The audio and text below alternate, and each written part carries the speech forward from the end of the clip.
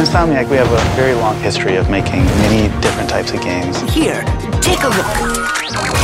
Players think about our cinematics, they think about weapons that push the envelope, and they think about interesting movement. As developers, we learn better with every project. Let's do it again. We're always challenging ourselves to try something that we've never done before. We are always happy to assist. When we started Ratchet Clank, we felt like, wow, we've got a lot to prove. Creating spaces that really compel people to explore and feel like just these interesting set pieces or elements of story and adventure that just draw you in and are really immersive. Sunset Overdrive was about giving the player a big city that is effectively a playground and letting them run around with traversal, just having the fun of moving across the space at breakneck speeds.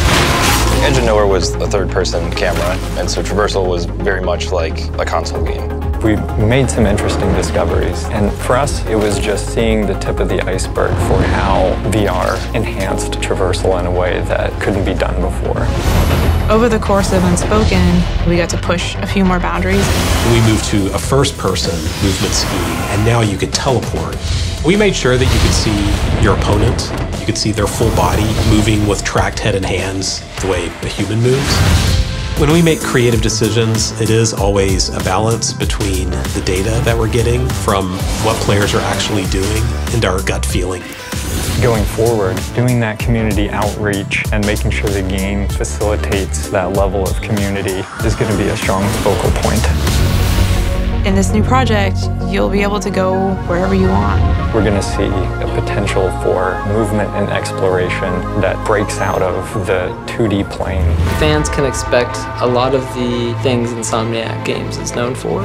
Crafting good stories, good controls, and, a little bit of humor, maybe some tears, I don't know. For a very, very long time, we've wanted to make a game that was about establishing a sense of wonder. To create really immersive, beautiful spaces and apply it to a new palette of open world adventure. To be able to bring that into the VR space is definitely the next evolution that we're going for.